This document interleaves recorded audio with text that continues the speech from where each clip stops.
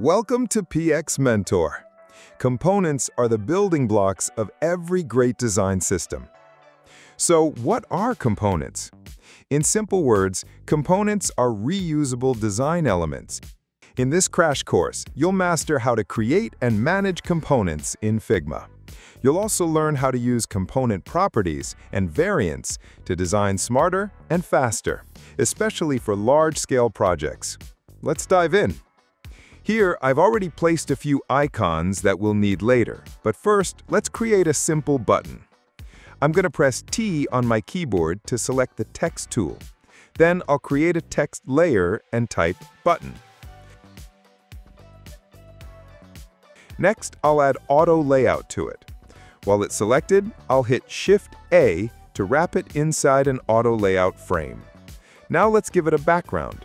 I'll add a fill color and set it to something like this. I'll adjust the padding, setting the horizontal padding to 12 while leaving the vertical padding as it is.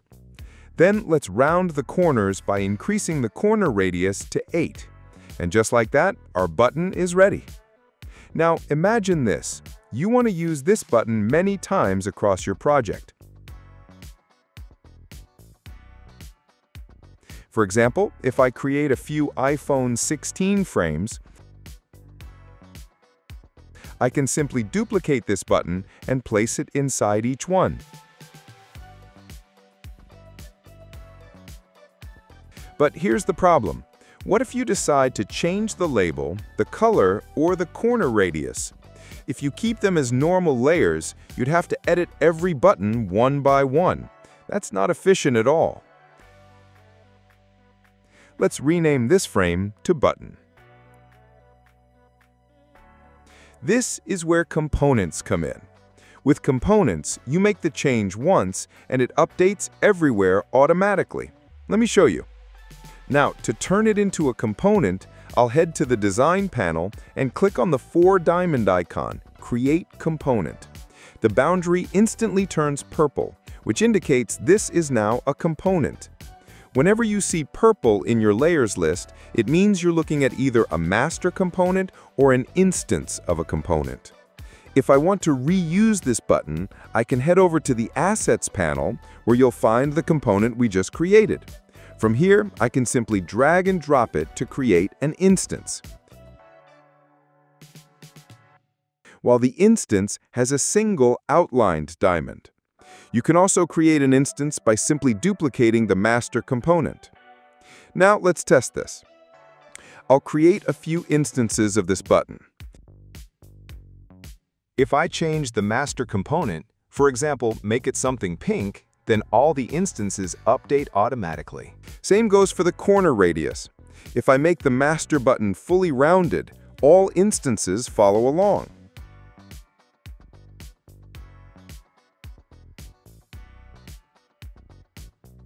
Even the text label can be updated from the master. This shows just how powerful components are for keeping your design system consistent and saving massive amounts of time. But what if you need to make a change to just one instance? You can do that too. As you can see, only this instance changes, while the others remain linked to the master. Just keep in mind, when you override a property in an instance, that property will no longer follow the master.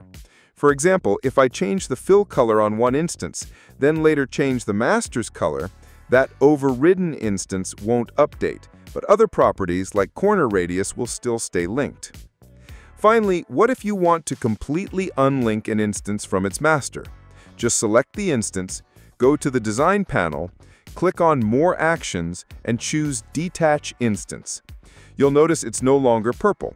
That means it's now just a normal layer and has no connection to the master. You can also right-click and choose Detach Instance the same way. And that's it. You've just learned how to create, reuse, override, and detach components in Figma. This workflow is essential for building a scalable and consistent design system. So I'm just going to hit Command-Z or Control-Z to undo the operations, like that. And let me zoom in a bit. If I select this master component and I head over to the Design panel, you'll see that we have this Option Properties. And if I click on this plus icon, you'll see that we have 4 different options. We have Variant, Text, Boolean, and Instance Swap. First, select the variant, and you can see the purple rounded component activated.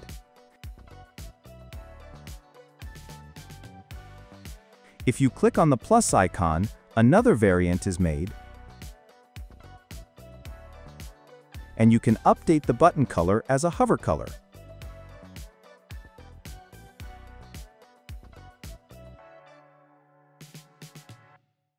Now, select the property component on the design panel and update the name to button state.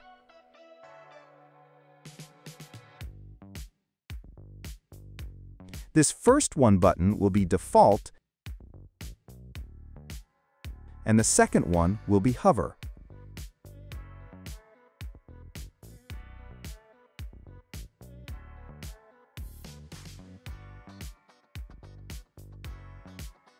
Now you can test or update the component instances as well, like I am showing you.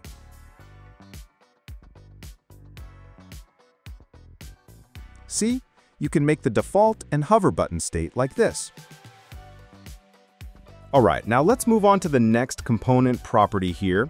Here we have the text property as well, which allows you to modify the text of each instance dynamically. Let me show you how you can modify the label of this button. To modify the text here, what you can do is just select this label, just like that, and just change it, right? That's one way. But the better way is by creating a text property. So here, I'm going to select this component set and add a text property to it. I'm going to call it button text.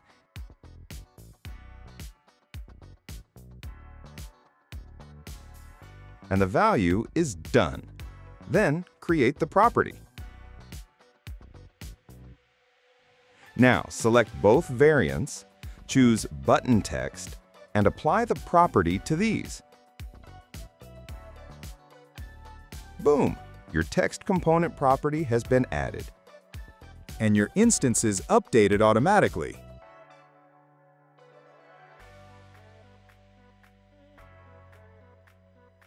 Now let's move on to the next component property, which is Boolean.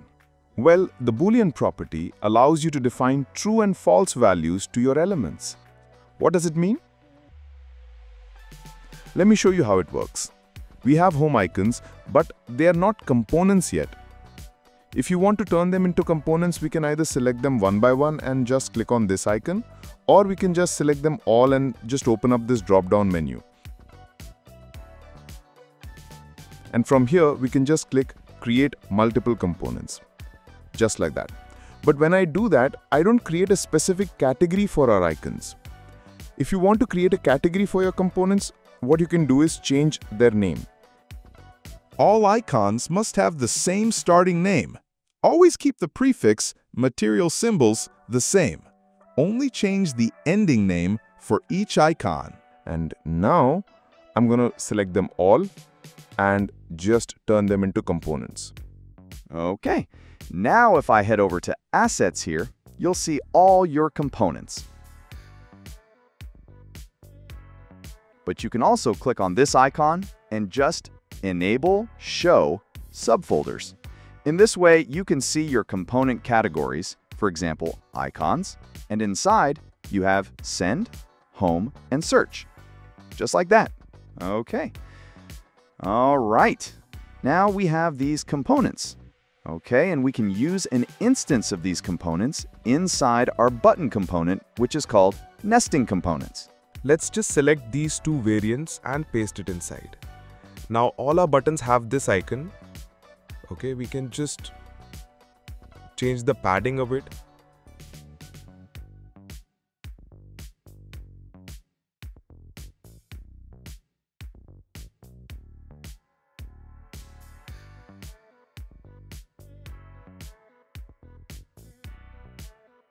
We can just select our button component set and just add a Boolean property here.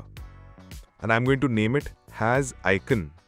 And the value by default is true, which means that our buttons by default have an icon. Since we want to hide our icon, we are going to select these two icons and we are going to head over to the appearance property and just click on this icon, and then I'm going to link it to has icon. And now if you select one of these instances, you'll see that we have this new property and it lets us hide or unhide the icon from our button. It's so cool.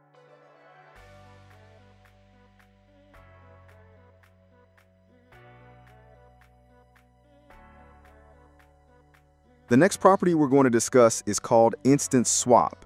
So what does it do? Let's say you have this button, okay, and you want to change its icon. How can you do that? Well, to do that, you can just select this icon inside this instance. It says Swap Instance, and I can change it to Home. However, wouldn't it be better if we could just change the icon here, right below all these properties? Yes, it would, right? So what we can do is select this component set and just add an instance swap property. I'm going to name it icon, and the value is going to be icons. I want to select one of these icons, maybe home. Let's just create this property. And then I'm going to select these icons. And right here, I'm going to click on this icon and just link this swap instance property to the icon property that we just created, like that. And now if you select any of these instances, we'll have this swap instance property as well. And we can quickly swap instances of our icons. Here I'm going to select this component set, and I'm just going to click on Icon. Let's say you have a library of 200 different icons, but when you create this component, you know that you want to use only 10 of those icons. In that case, you can simply add preferred values here. And then if I select any of these instances and try to change the icon, you see that here by default, I see only the preferred values I specified before.